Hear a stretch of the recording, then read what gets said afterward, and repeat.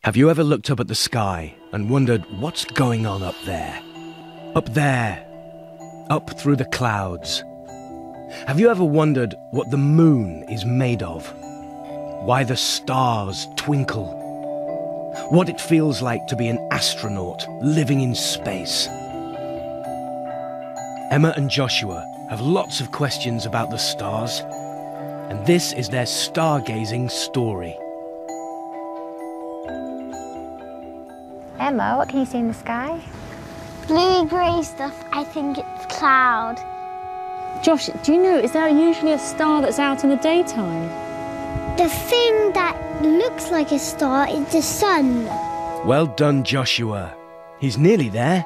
In fact, the sun doesn't only look like a star, it is a star.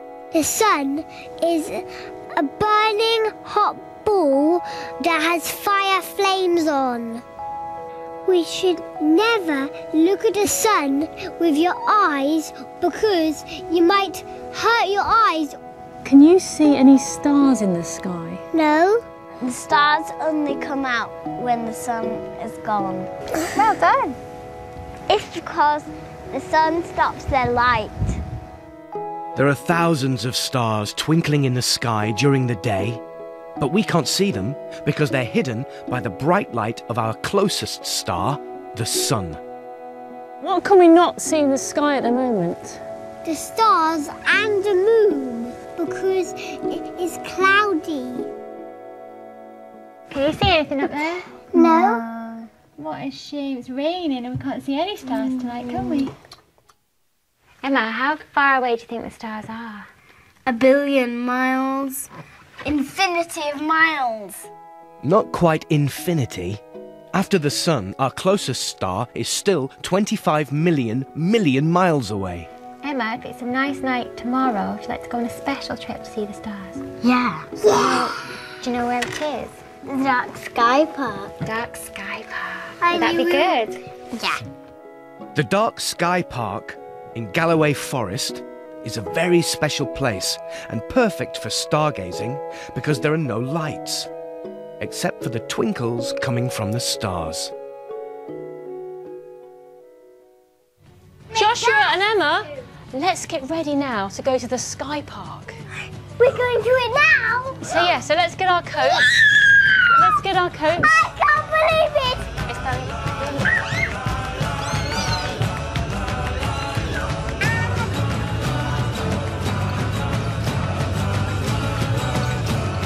When we look up at the sky from within a town or a city, the light from all the cars, buildings and street lamps light up the sky, much like the sun does during the day, making it tricky for us to see all the stars shining. But the Dark Sky Park is really dark. Yay, we're here! Yay! Hi guys, hi kids. Hi there. I'm Keith. Do you know what I am? I'm a dark sky ranger. I look at the stars. Can you see lots of stars up there just now? No. Why not? I think it's because the carbon lights are on. That's right. It takes a few minutes, okay, for your eyes to adjust so that you can see the dark skies. We'll have to switch off the lights. Shall we do a countdown and switch off the lights then and make it go all dark? Are you ready? Okay, right. I'll go and turn the lights off. You go and switch please. off the lights, Mum. Fantastic. Stop on 10. Are you ready? Shall we hold up our fingers? 10, 9, 8, 7, 6, 5, 4, 3, 2, 1. Out! Ooh. Whoa! I can see tongues! I can see little stars! Because it's so dark, we're using a very special camera to see what Joshua and Emma are up to in the Sky Park. You might have seen this camera used to film animals at night. Right kids, now that we've been out here for a while, what's the brightest star you can see? That one. That one. Now I've got something very special, okay? It's a special pointer that points out the stars. I'll switch it on. Is that the one you're looking at? Yeah. That's not a star. Oh. It's a planet. I knew that all along. Did you? Excellent. Now what planet do you think it is? Venus.